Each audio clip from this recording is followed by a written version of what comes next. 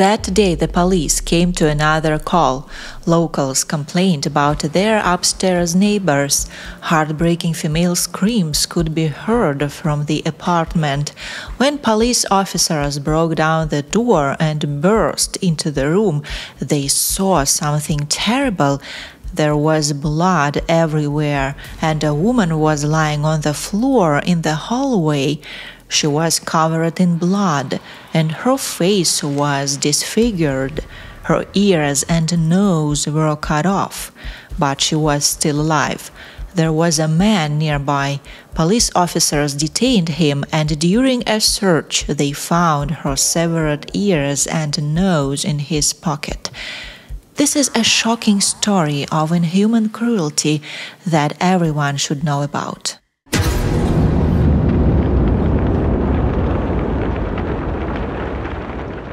This story took place in Kyrgyzstan. The state is considered the most dangerous for women in Central Asia. Thousands of crimes against women are committed here every year: abductions for marriage, harassment, and domestic violence. Locals have long been accustomed to this state of affairs, and besides, the country's local culture instructs women to remain silent and endure. However, one recent incident in Kyrgyzstan shocked even local residents with its inhuman cruelty. The injured woman's name is Asel Nogoybaeva. She is an ordinary girl born in Tokmok, Kyrgyzstan. After graduating from high school, Asel decided to become a hairdresser. She received her education through courses and moved to the capital of Kyrgyzstan, Bishkek, as there were more opportunities to find a good job in her specialty. There, 19-year-old Asel met a guy named Azamat Estebesov. Their love affair developed quickly, and they decided to marry that same year. According to local traditions, girls in Kyrgyzstan marry very early, usually before age 20. A couple who starts dating tries to get married as early as possible, which becomes a big mistake. After all, Asel married too quickly and did not have time to get to know Azamat well. She did not know that before the wedding her husband had already shown aggression towards other people several times, and the police detained him for this. At first, he seemed like a kind and hard-working guy to her. In addition, he grew up in a prosperous family. But only when they started family life did it turn out that the man had a very complex character, and sometimes he could not restrain his aggression. At first, Asel tried not to notice his emotional outburst. Azamat first hit her when their first son was born. After this incident, he repeatedly apologized and promised it would not happen again. Asel had to forgive him. Soon she became pregnant with her second child. One day a woman met her former classmate on the street and came up to say hello to him. They talked for only 5 minutes. However, Azamat, who saw all this from afar, became furious, and he created another scandal at home. As a result, Asel fell to the floor and suffered a miscarriage. She lost her baby. After some time, she became pregnant again. After the birth of her second son, her life turned into real hell. Azamat made scandals over any occasion because she did not prepare food on time, lost things, or expressed her opinion. The man was very cruel, but for a long time Asel tolerated this attitude towards herself, because in Kyrgyzstan it is not customary to get divorced. If a husband and wife divorce, it is considered a shame. It is also a shame to tell someone about your family problems. Therefore, for many centuries, women in this region have sometimes endured terrible treatment and are silent about cruelty in the family. Asel was also afraid to leave her husband because she did not want to lose her children. According to tradition in Kyrgyzstan, sons usually stay with their fathers. But after a series of ill treatment, Asel still had to contact the police and go to live with her children to her mother. The police detained Azamat for 3 days, but then released him. He became even more aggressive. Unfortunately, there is no law on domestic violence in Kyrgyzstan, and the police usually don't deal with family disputes. Therefore, no one can protect women from domestic tyrants. Asel contacted the police, but they could not do anything with the monster. They released him from custody, and each time they said, "Call us when he kills someone." Asel finally decided to break up with the abuser. She began living with her mother and children and got a job in the market. But even there, Azamat did not leave her alone. One day he came to her work, presented a knife to her throat and threatened to kill her. He promised to kill her and her entire family. At the same time, Azamat always treated children well. He loved his sons and never harmed them. Therefore, at some point, Asel decided to leave her sons with her ex-husband and go to Italy for a while. She had relatives there who helped her to get a job. They understood that it was dangerous for Asel to remain in her native country. Her ex-husband threatened to kill her. She could not take the children with her since their father did not permit her to take them abroad. Asel lived in Italy for 3 years. She worked a lot as a nurse, a cleaner, and a dog walker. She saved enough money in 3 years to buy her home and open a small business.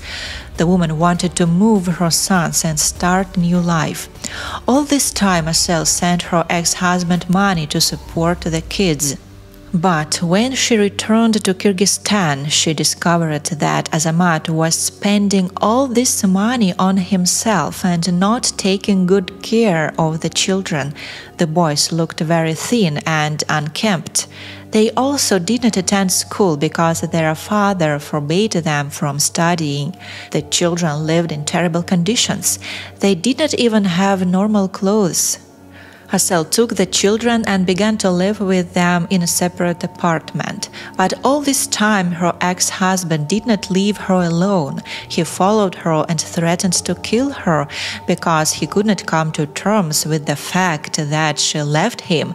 Over the course of a year, he sent her more than 20,000 messages by phone. She blocked him, but he bought several new SIM cards every day and continued to attack her with threats. The woman contacted the police about 20 times in a year and asked them to leave the tyrant in custody, but finally her ex-husband remained free. One day he tracked her down as she returned from the store. He threatened her with a knife and raped her right on the street. Passers-by called the police. A criminal case was opened against Azamat. Asel hoped that her ex-husband would be sent to prison and deprived of parental rights. But his relatives intervened in the matter. They threatened Asel and her entire family. They also offered her a deal. If she recanted her testimony against Azamat, he would renounce his parental rights to the children and leave them alone. Asel agreed. But it was a deception. Azamat was released but did not abandon his sons. He continued to stalk his ex-wife. One day he waylaid her as she was returning home, pushing her into the apartment. When she opened the door and did not notice him, he raped her a second time. Asel again contacted the police. The woman tried to get the court to keep her ex-husband in custody, but the male judge sided with him and released him. The indifference of people around and the imperfection of the legal system in Kyrgyzstan led to a terrible tragedy. The This happened on September 20th, 2023. That day, Asel got up early to send the children to school. As usual, they had breakfast and packed their things. But when she opened the door to go onto the stairs, Azamat was waiting for her. He quickly pushed her back into the apartment and hit her twice on the head. He began to choke her, and she lost consciousness. She does not remember what happened next. She woke up to her son's screams. Asel was covered in blood and asked for water. The monster gave her some kind of bucket of water, which was mixed with blood. He probably washed his hands in this bucket, but the woman was so thirsty that she drank this water and blood. At this time, the rapist was nearby, choosing a kitchen knife. He cut off her ears and nose and was also going to prick out her eyes. Asel could have lost her sight and life, but fortunately at that moment police officers burst into the apartment. Azamat attacked them with a knife, but they quickly knocked him to the floor and took him away. Asel needed urgent medical attention. She could have died from blood loss. Emergency services brought her to a nearby hospital, but there the dying woman faced the terrible bureaucracy in her country. It's hard to believe the doctors refused to take her and asked her to go to another hospital. They didn't even help her stop the bleeding. Asel was supposed to be treated in the hospital at her place of official registration. The injured woman was losing valuable time. Because of the hardened bureaucratic system, she had to go to another hospital. The journey took more than an hour. At another hospital, doctors finally took care of her. First of all, they had to save her life, and only secondly, they had to fix her face. The police who detained the monster took her severed ears and nose from his pocket. They put these body parts in an ice pack and took them to the hospital along with the victim. But too much time has passed since that tragedy. Nevertheless, the surgeons tried to do everything possible. Asel spent about 9 hours on the operating table. Doctors saved her life and tried to reattach her nose and ears. The maniac also slashed her cheeks and throat. Therefore, poor Asel's face was completely disfigured. The doctors forbade her to look in the mirror and removed all the mirrors from the room so as not to traumatize her mentally again. But one day Asel broke the ban and looked at herself in the mirror. She screamed loudly in horror and lost consciousness.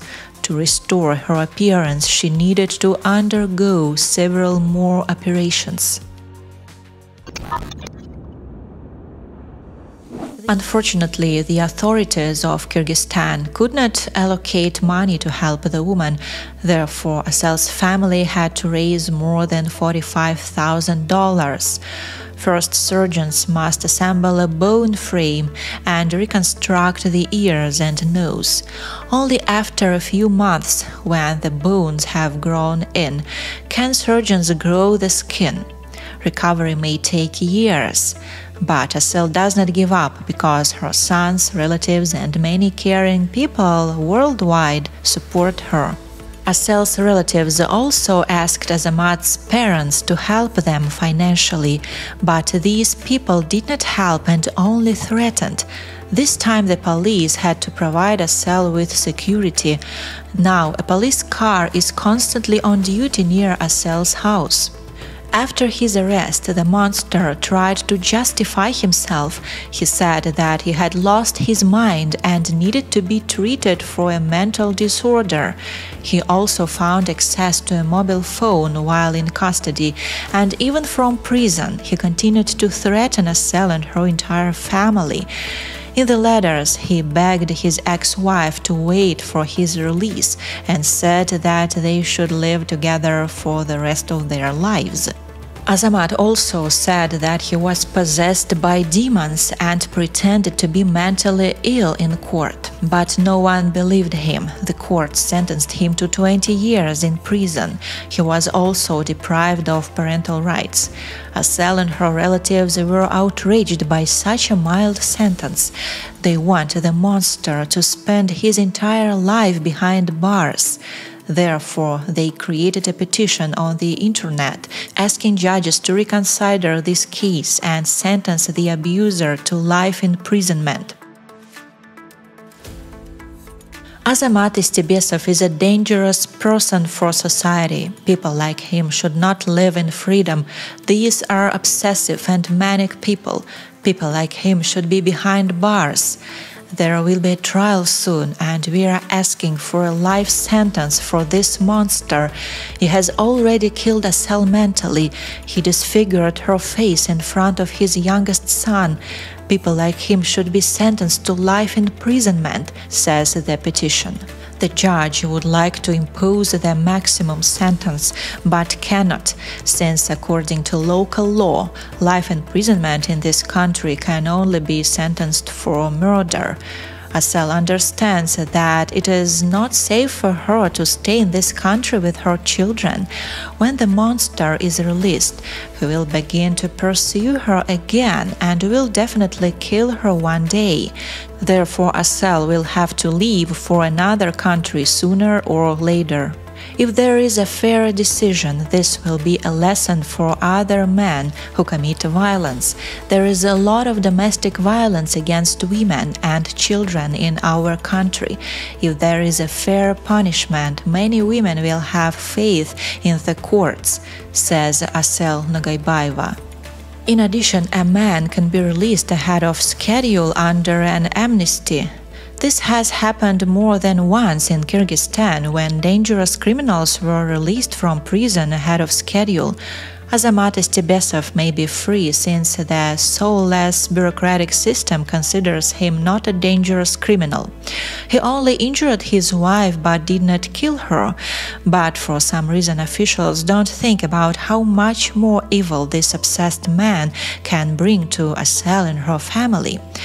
Unfortunately, the bureaucracy in this country is structured in such an unfair way. The relatives also want to punish the judge who released the monster from custody. This happened just a month before the maniac mutilated his ex-wife. If the man had been in custody, he would not have been able to commit this terrible crime.